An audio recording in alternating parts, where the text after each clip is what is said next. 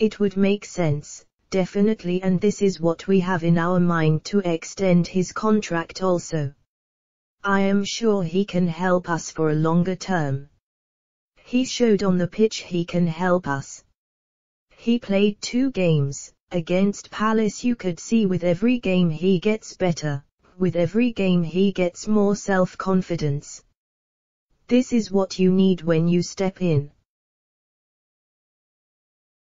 Injuries to Alex McCarthy and Fraser Forster saw Southampton turn to Caballero, but one-time England goalkeeper Forster has returned to training, which will leave Hasenhuttl with a decision to make ahead of Sunday's trip to West Ham. Stuart Armstrong, Che Adams and Adam Armstrong have also recovered from recent fitness issues to boost the South Coast club, but the Saints manager is aware of the task at hand on Boxing Day. He said of West Ham, "Very compact team, very good, very strong opponent. Maybe the only team at the moment that is able to step in this top 6 table, and they did it in a fantastic way.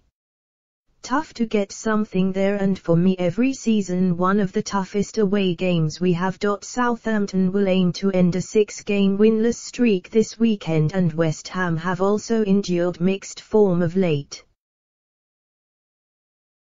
The Hammers, who are 5th in the Premier League, have triumphed in only 2 of their last 9 matches in all competitions.